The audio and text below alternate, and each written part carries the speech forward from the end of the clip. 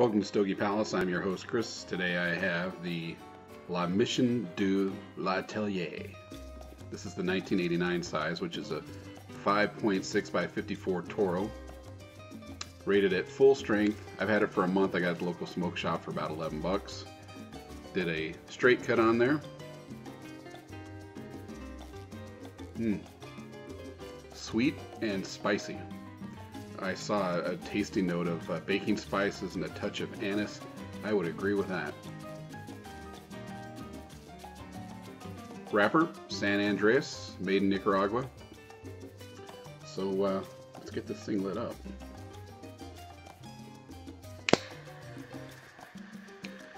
So Cigars International says L'Atelier stands out on a mission, or sets out on a mission.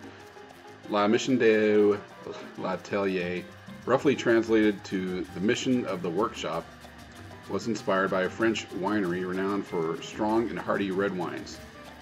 L'Atelier is known as a small batch producer of exquisite cigars, and with Mission de l'Atelier, they've outdone themselves.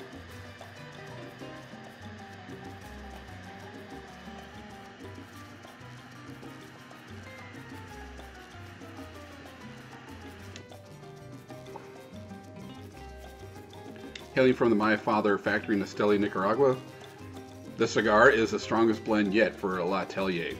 Coming dressed in a Mexican San Andreas wrapper over Nicaraguan long fillers, including the revered Sancti Spiritus leaf. The cigar is stunning in appearance. Yeah, it's a pretty nice looking cigar. Nice looking band there. Medium to full bodied and box pressed with a pigtail cap. The cigar includes robust notes of chocolate, pepper, coffee, leather, and wood, and boasts complexity and depth of flavor. The cigar is an enchanting and pleasurable cigar and will soon occupy the top shelves of humidors everywhere. See that? A little uneven burn there. La Mission de l'Atelier received top 25 honors for 2015, number 17 overall. I'm not sure with who. Well-deserved 93 rating, noting the blend is impressive, especially in the 1959 size. That's the Robusto. This is the Toro, which shows a savory leather note, sweet baking spices, and a touch of anise. The little black spot there is a little temperamental. Wow. This thing really wants to flare up, doesn't it? Makes me wonder, and makes me wonder those big old flames, and it's burning right there. It's odd. I think that's a little better now. I thought my brim of my hat was going to ignite there. So I got these from the maker, Casey Johnson, brother of the other Johnson. I'm forgetting his name right now. Pete Johnson. He of Tatuaje, My Father fame. Makes a lot of good cigars. Yep, got this at an event. It was recommended by him, and I can see why this is pretty good. So full strength, but medium to full body is how they described it. I gotta look more on the Sancti Spiritus leaf. I've heard of that a few times. Kind of curious what that's all about.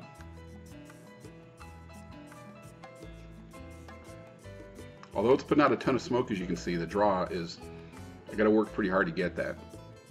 So hopefully that loosens up a little bit there, but it's putting off a lot of smoke. Wow, that's nice.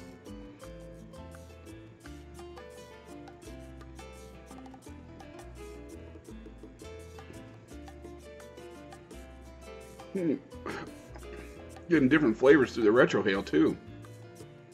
Wow, this is a, so far, I mean, just starting in, a little complexity bomb, I think.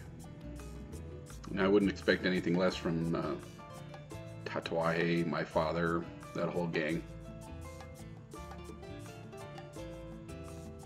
54 ring gauge. This seems a little bigger than that, but that's what it says. This reminds me that I prefer 50 more than 4, but it's a gentle box press, it looks like. I think this is going to be a solid cigar, so let's keep going, see what happens.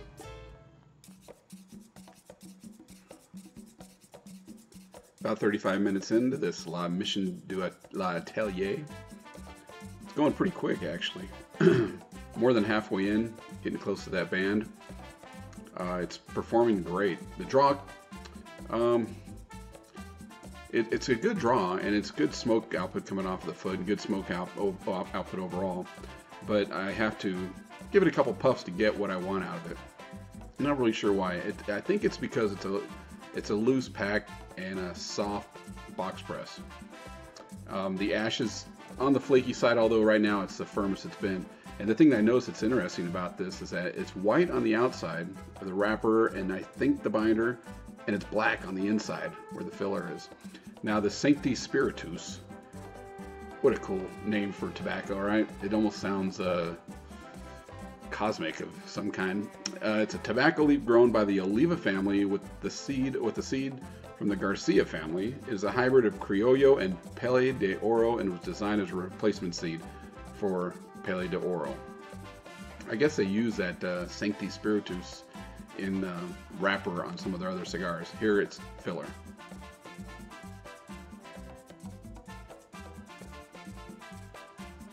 Fairly even burn, no touch-ups or relights required. It's doing real well. It's really got a nice aroma and flavor. Definitely digging it. No harshness at all. And I haven't drank anything since I lit this thing up.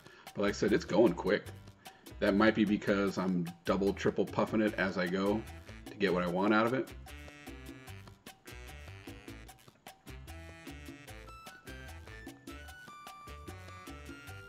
Smooth retrohale, and the only danger of double, triple puffing like that is overheating it and getting any harshness, but that hasn't happened yet, so that's a good sign. While I'm here, let's get this band off, see how easy it is. Piece of cake. So, pretty nice looking wrapper there. I wouldn't be a bit surprised if the place I went to in Dominican Republic, Cigar Rings, made that, because man, it is pretty fancy, embossed. You can see there's some gold in that. Pretty good looking cigar, pretty good looking wrapper. It'll be interesting to see. Sometimes when these loosely packed cigars get towards the end, they start almost being like exploding cigars. Not always, but you can feel this one's kind of soft. No matter though, air's getting through, combustion's working fine. Really enjoying it so far. Yeah, it is nice. All around nice. Some sweetness there. I'm digging it. So let's keep going.